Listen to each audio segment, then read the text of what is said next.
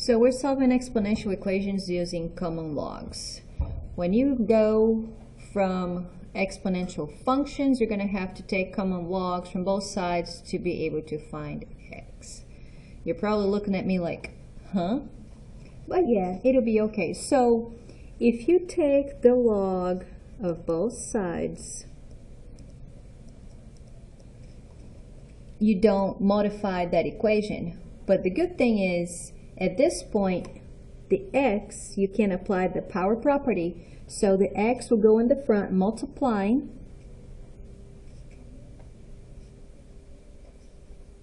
And then for you to isolate x, you divide both sides by log of 6. Now you can put this in the calculator the way you see it.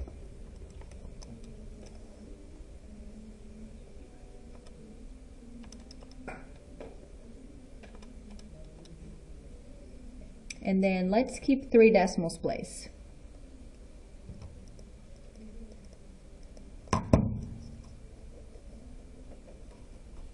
Right there. So next one, we're going to follow the same idea.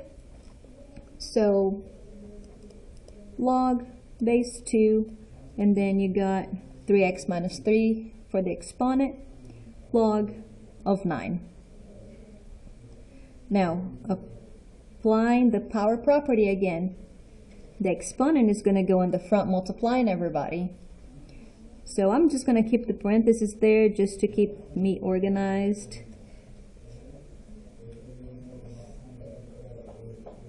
Divide both sides by log of 2.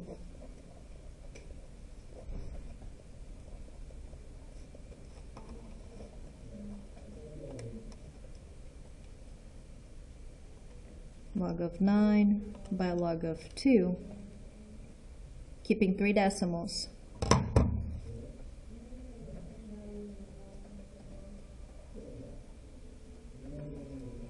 Plus 3 to both sides.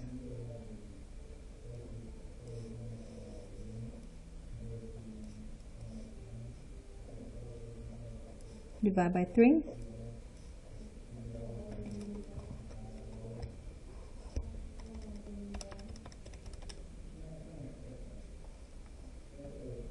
.57. 0.57.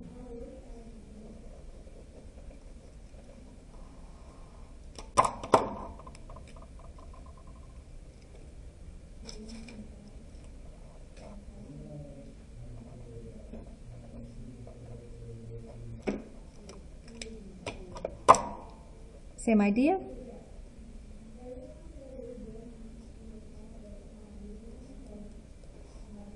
Power property goes to the front multiplying everybody.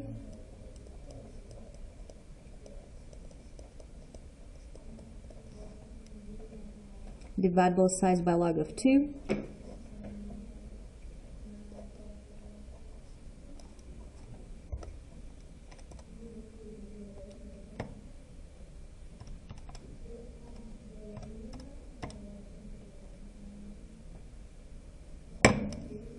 Keeping 3 decimals, 907, divide by 2.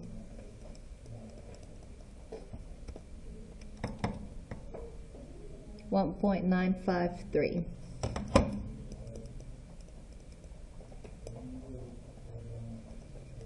I have 2 more.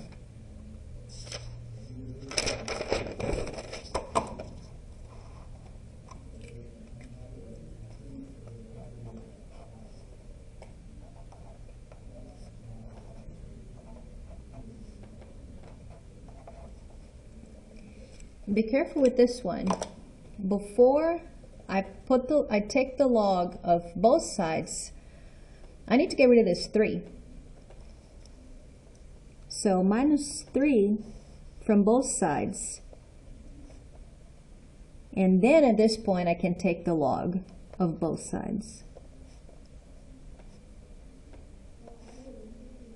Power property.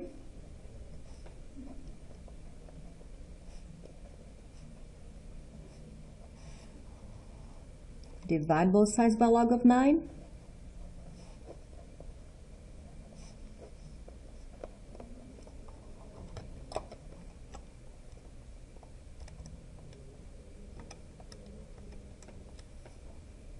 keeping 3 decimals. Divide by 2.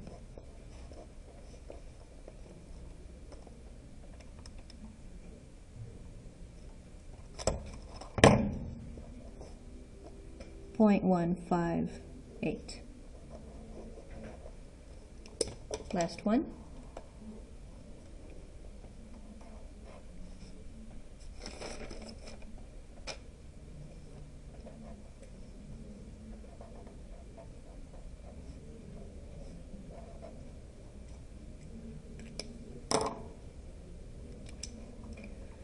So I can take the log from both sides.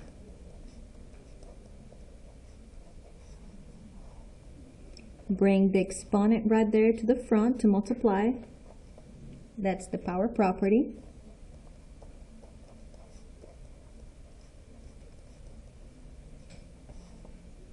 Divide both sides by log of 7.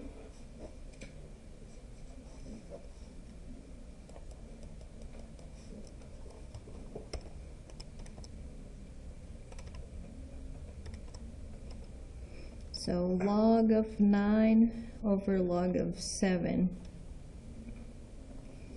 When I got to this IXL says simplify it, don't round your answer. So you have to leave that in terms of log. I remember that why we're doing this example right here.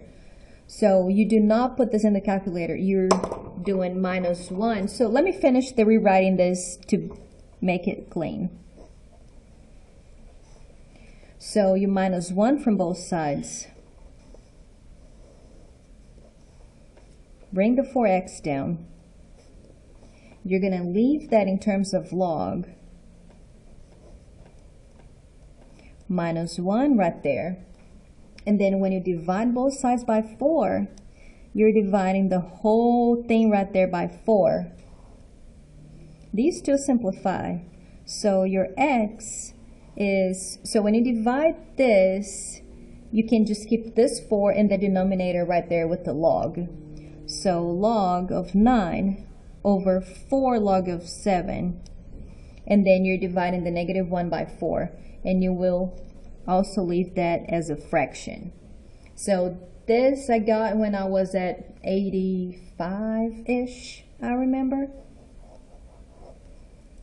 So it's not asking you to round your answer, so you have to leave that in terms of logs. That's why I did the last example for you.